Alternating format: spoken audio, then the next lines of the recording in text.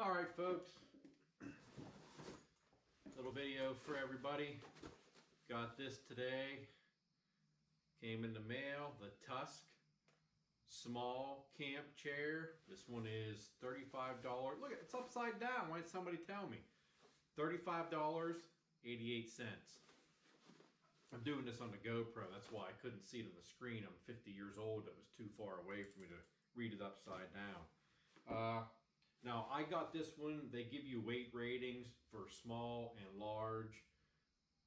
I weigh 210. I'm 5'10", so of course I went with the small one. That's what it said to do. So it comes in this little pouch. You got loop on this end, loop on this end, and there are various loops sewn in along this bottom edge here, because Tusk is written that way. And of course you have a zipper. Unzip it and see what's inside.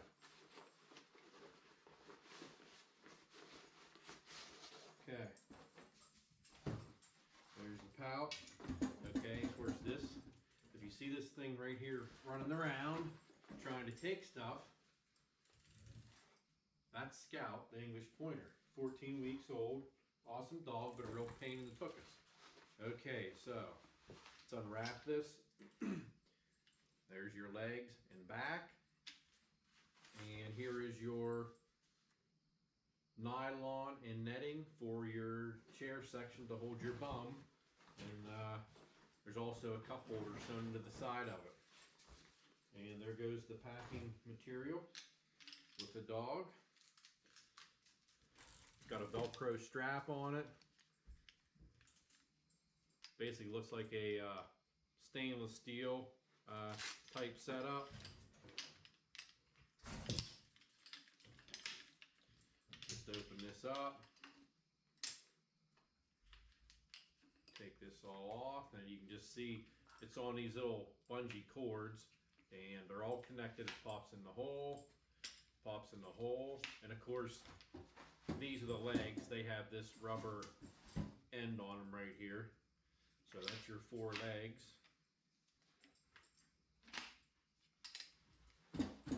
Scout.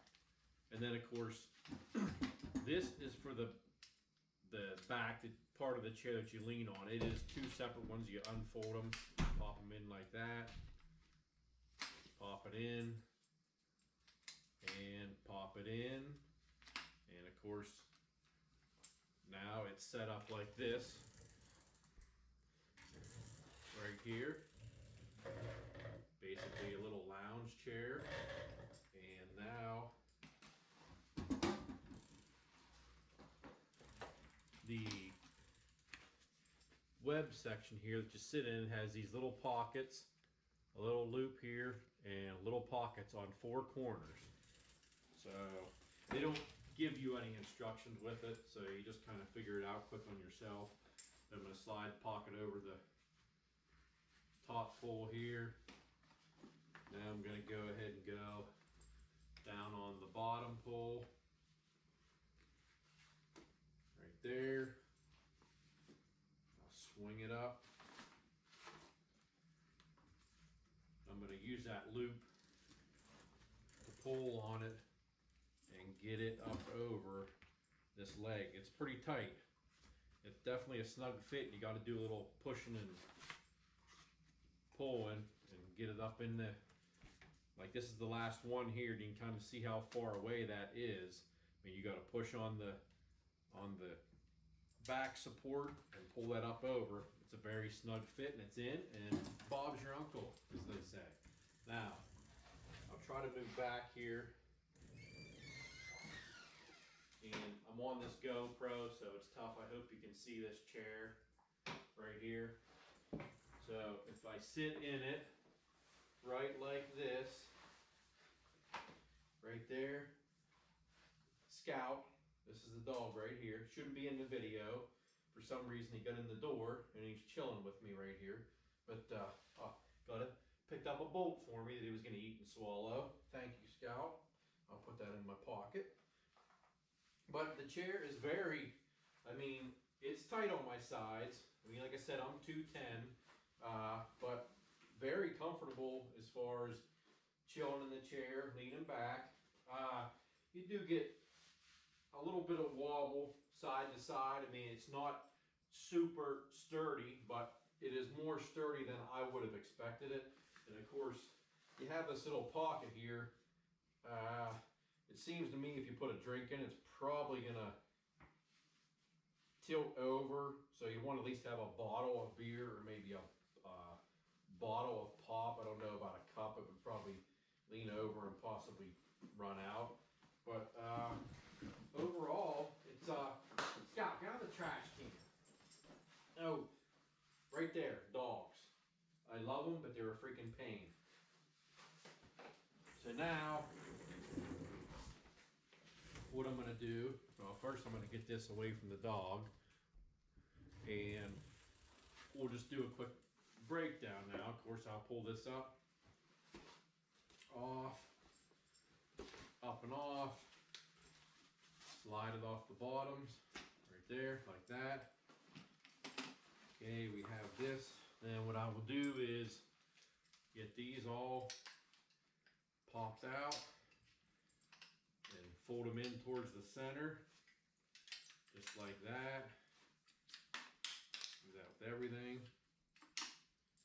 Meanwhile, the dog is shredding another paper towel that he got, which he loves to do, and spread all over the house or wherever he may be.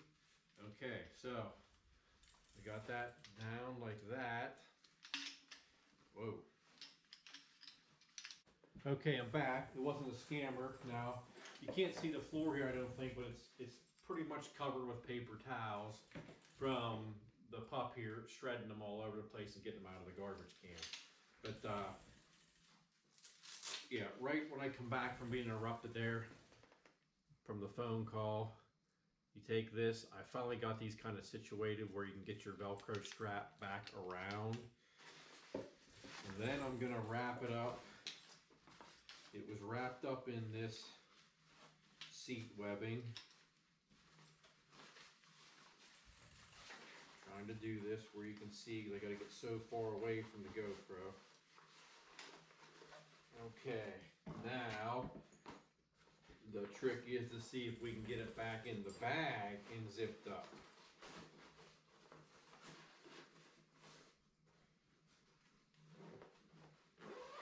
All right, not bad.